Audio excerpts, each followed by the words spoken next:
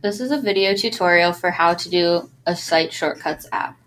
So here we have our Site Shortcuts app, and we'll click on it to edit. And now we can either edit a pre-existing link or add a new one. So we'll start with edit, and we'll click on edit for UC Blue Ash.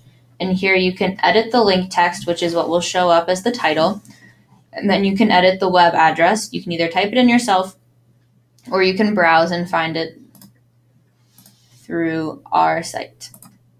Now, you want to make sure the target says open in a new window because we want to open a new tab and allow people to have our tab still open.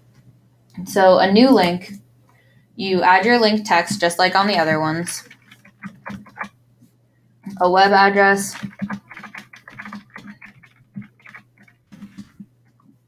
or if you want to stay on our website, you can click on a site and a channel and a page and insert a link to that. So then you want to make sure it's active on the page, hit save, and that's how you do a Site Shortcuts app.